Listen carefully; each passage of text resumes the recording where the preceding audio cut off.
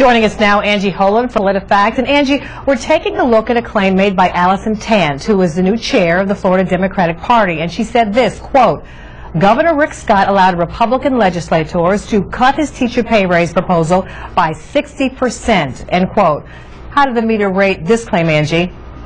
We rated this one false. The governor mostly got what he was asking for as far as money for teacher pay raises. Now, those are negotiated on the local level at the end of the day.